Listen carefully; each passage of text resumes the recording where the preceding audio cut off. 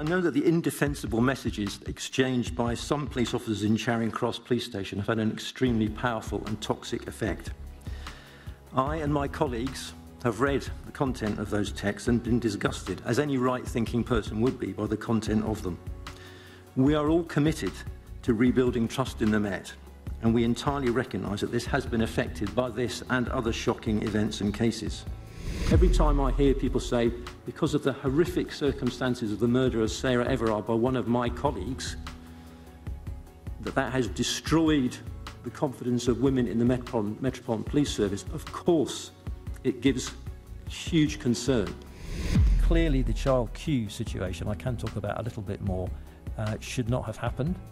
We were clear about that from the very early days of that the officers didn't follow guidance, didn't follow their training, and the IOPC are looking at that as well.